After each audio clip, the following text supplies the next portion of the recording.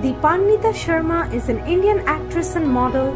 She was born on 2nd November 1979 in Duliajan, Assam, India. Her father was a doctor in the O.I.L hospital and her mother is a homemaker. She has a sister, Arunima Sharma, who is an actress.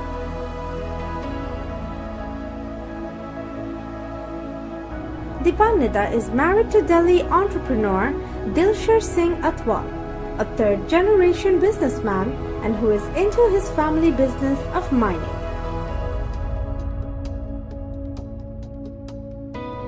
Sharma came into the limelight after making it to the final 5 of the Miss India 1998 contest. She also won Miss Photogenic title in the same contest.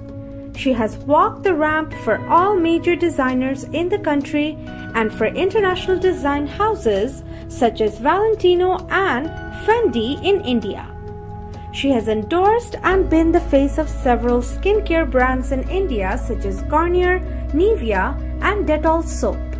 She has also hosted television shows, been a judge on a fashion-based show on MTV Making the Cut, and acted in the lead role on a show called Life Nahi Hai Laddu before making her film debut with the 2002 Bollywood film 16 December.